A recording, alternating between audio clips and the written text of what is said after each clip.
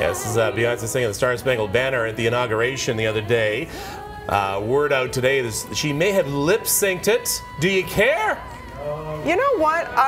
Not really, but she's been accused of doing this before. She's Beyonce. She does not have to lip sync. The girl has chops. We know she can sing. She does a perfect concert. Voice. You know what? And this is at sporting events everywhere. Celebrities are always given the option to lip sync it. A lot of them choose to lip sync it because it's tough with the echo, with everything that's going on, and that freezing cold. It was still her voice. She still made an appearance. She was singing live. You can see it though, and then she's even touching her IFB to make sure that she's hearing it properly back, right? Because there is that delayed echo effect.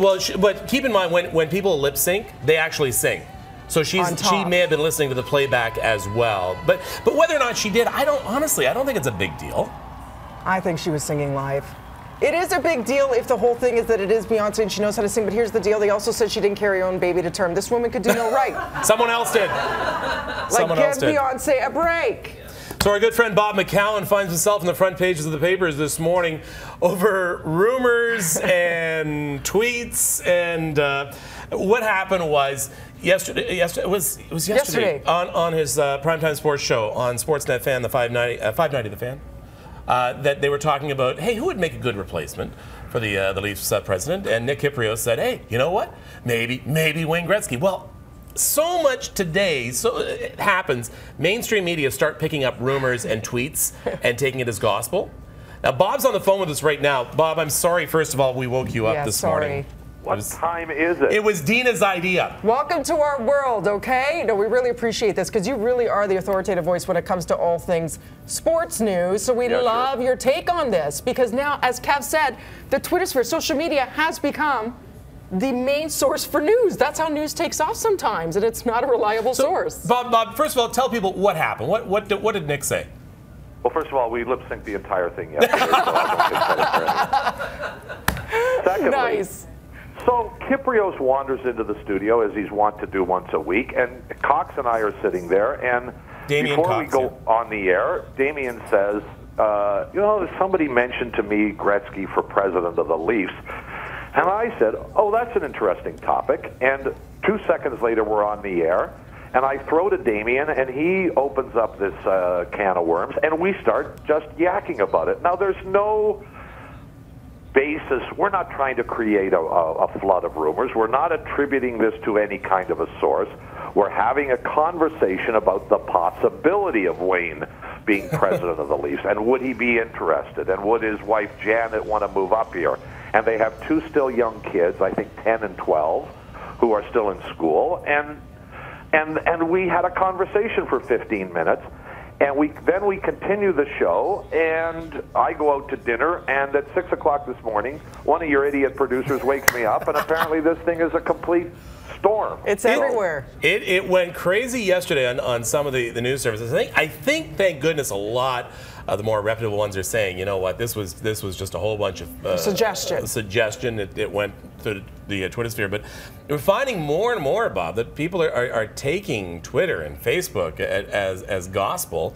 And I mean that especially has to fuel rumors in an industry, the sports industry, that is already fueled by rumors. Mm-hmm.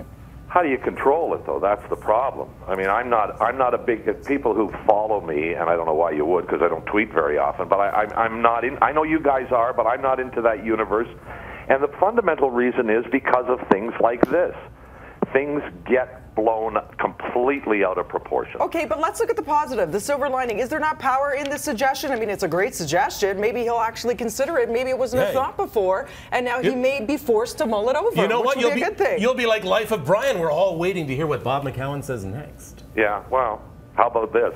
I don't think it's happening. All right. That's not as sexy. Speaking of sex... Okay, so, and just to fill you in, here's what I've been able to ascertain. Believe it or not, you actually can contact people between 6 and 7 in the morning. So after I was so rudely awakened, I figured, well, I looked at I went online, holy cow, look at this thing. And so I made a couple of phone calls, and here's what I was able to ascertain. Okay. A member of the board of the Toronto Maple Leafs, I believe, has actually contacted Wayne Gretzky. So the story isn't without some merit. And the response from Wayne was... Wait, let me grab my BlackBerry. I need to tweet this. Yeah, he has had some conversation, but has no interest. All right, there you go. I'm sending that out as soon as I find my BlackBerry. Which is not to say that there was an offer, which is not to say that the board has considered it.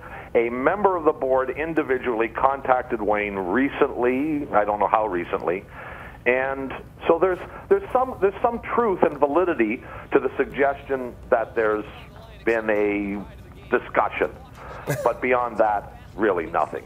And we didn't even know that last night when we were talking about it. All right, I'm going to say Paulina should be president. How's that? His daughter. Well, Paulina might be interested in it, right? Although I think she likes warm weather too, based on the various photographs I've seen. I don't think she's real big on parkas. All right, Bob McCown, host extraordinaire of Primetime Sports, heard on Sportsnet 590. The Fan. Go back to bed. Thanks, now. Bob. Thank you. Call me anytime you have news. Mark that down. Would you call Bob McCown anytime in the morning?